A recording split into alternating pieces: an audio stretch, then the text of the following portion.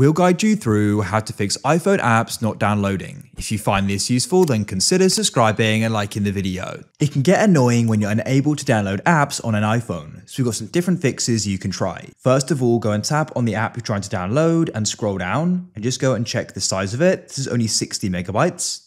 Then go and open up the settings on your iPhone, scroll down to general, and you can press iPhone storage. You want to make sure you've got plenty of storage free, at least a couple of gigabytes. If the app has multiple gigabytes, then of course have more free storage, but at least go and have a couple free. If you don't, what you can do is delete some apps or photos or other files. You can go and find that down there.